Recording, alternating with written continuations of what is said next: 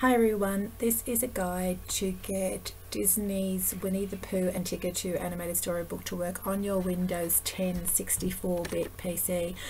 This might also work with Windows 8 and Windows 7 64-bit, but I haven't tried it on those. This is specifically for Windows 10. So when you insert your old Windows 95, 98 CD into your CD-ROM drive, a little window should open up down the bottom right here to ask you what to do with the disk. What you want to do is open the folder to view the files. And once that is done, so I just want to hide all this stuff so as not to confuse you, select Launcher from the files that come up. As you can see, it's an application type file, which in the old days we used to see as exe files, exe files. So right click on that, go to Properties, go to Compatibility tab. This remembers, I've done this before, and the system remembers what I selected. So you want to tick Run this program in compatibility mode 4 and then select Windows 95 from the drop down list. Tick Run this program as an administrator, then click on Apply and click on OK. And now you just double click on that as usual, but it will apply those compatibility settings. If you don't do that, you actually get an error message. So just select Yes here. You get an error message that says that this program requires Windows 95 and you don't have it, so please click OK to exit installation. And you can never get past that point unless you do that application of compatibility settings in that tab.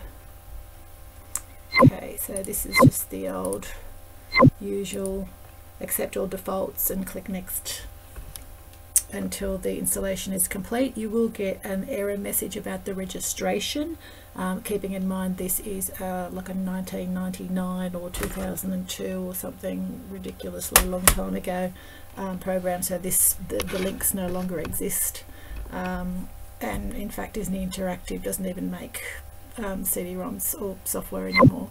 So just click on OK to go past that. Untick Play Tigger 2 now, because we still need to apply compatibility settings to the file that we're actually going to play the game from, and click on Finish. Now this is still showing us the contents of the disk drive. If you just wait a sec, what just happened will happen to you as well, which is that it goes to the location of the shortcut. Now that's the shortcut, so if you want to go back to the folder that actually contains that, you need to right click on that and say Open File Location, and now you're actually at the proper location where that shortcut was pointing to. So you've got a choice of either using Launcher or using Tigger 2. As you can see, they're both application type files. Tigger 2 is probably makes a lot more sense, so you can right click on that and send it to the desktop as a shortcut. And it means that you can close all these windows, and here's our shortcut right here.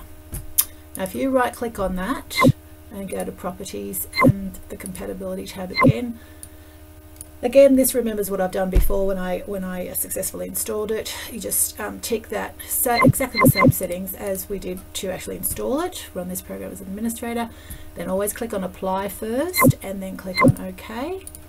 And now if I double click on this shortcut and just say yes to that, the game will launch, but it'll launch in a split screen, and there's nothing I've been able to do to get rid of that.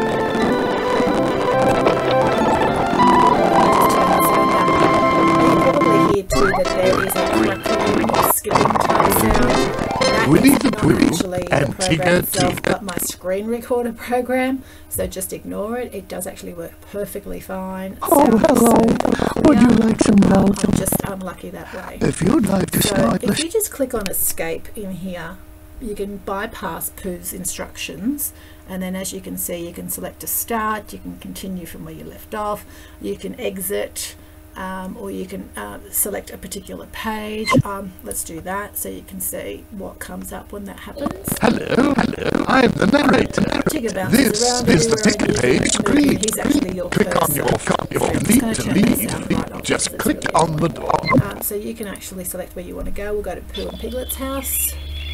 One sunny morning, while Pooh was sitting and as you can thinking hear outside through of his my horrible house, screen recording, all of a sudden, along came Tigger. sound. Tigger is always bouncing in on his It's actually friends read when they to least your expect it. child, and they're able to do all sorts of things. Again, I can click escape here to bypass all that, and then I can just click Welcome exit. back. If you would like to... And again, I can click on escape here to stop the talking.